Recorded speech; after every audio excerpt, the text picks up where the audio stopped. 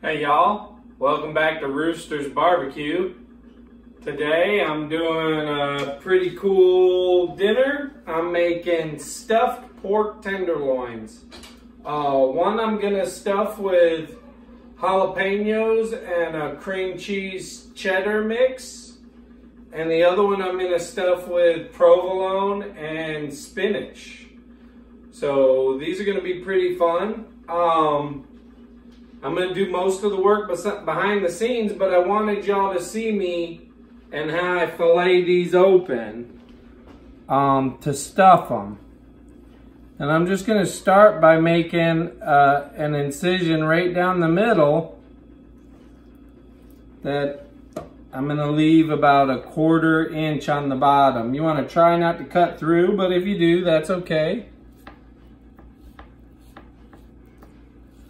I'm just going to open it up, and I'm going to work from the side just like that. See how it's kind of laying open for us now? Yeah, look how pretty that was. That's worked out real well. So that's half of our tenderloin right there. That's pretty good. I'm just making a incision about 1 inch in, and then kind of working it up. Yeah, this is working great. And then we'll lay that open and get a little bit more. Alright, and there's our tenderloin. It's not quite ready to be stuffed.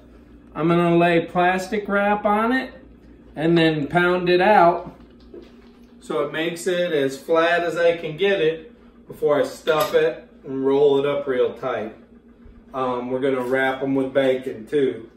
I'm going to do a bit of prep work and we'll see you in just a couple minutes. Alright, we got our tenderloins flattened out. I use my meat mallet. We got it spread out pretty good. Now I'm going to stuff them.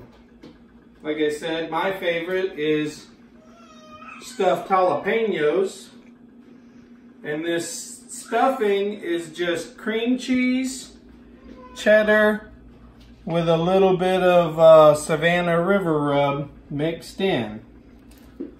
So this makes a really good jalapeno for stuffing. And you will just reassemble them and then have them on the inside like that. I might have the end facing out like that. And this is so good when it comes together. I'm making this for family dinner tonight we're having. And of course tomorrow I'm making a big old prime rib. Pretty exciting weekend of cooking for the holidays. Hope you guys are doing the same. And if you're not, watch a couple of my videos and give something new a try. I know a couple of people have already tried my meatloaf recipe and loved how it came out. So thank y'all for your support. Okay, this will be our last one. We got 3 whole jalapeños on the inside of our pork tenderloin here. And then we're just gonna roll it up.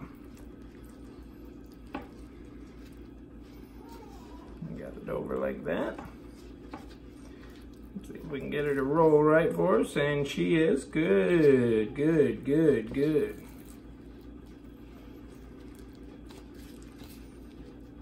Alright, we got one done.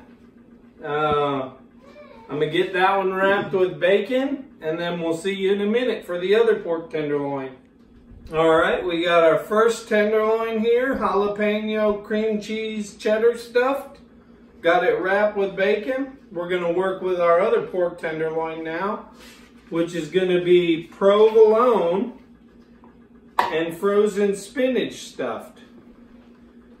So this is going to be real good. I've tried it with fresh spinach before, and it didn't have that real good spinach flavor like I like. The frozen spinach came out better. So yep, just layer it in there, about like so. And then we'll make a little row of our spinach here. Oh, this is gonna be good. And it looks so pretty in the end when you slice it, and it's got that green and the cheese right there in the middle. Yep, that looks great. All right, now we're gonna get this one rolled up. Oh yeah. Oh yeah. Looks great. Yep, there's our second one.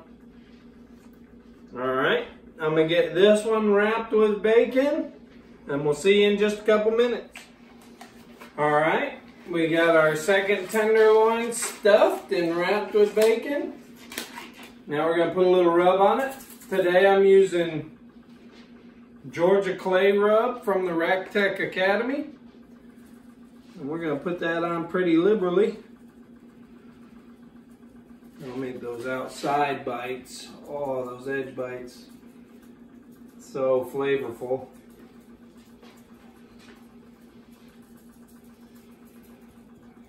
This one with cheese in it, I kind of closed up the ends as best I could so cheese doesn't leak out of our tenderloin.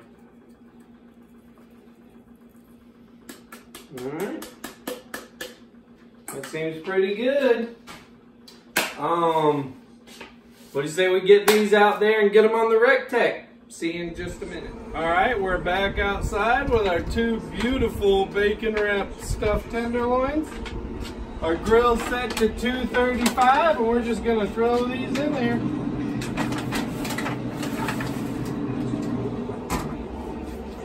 I'm gonna give them about an hour and get a meat probe put in them. And I'm gonna pull them off right around 150 to 155 degrees. Beautiful day here in Augusta, Georgia. It's about 72 degrees on December 23rd. You can't ask for better grilling weather.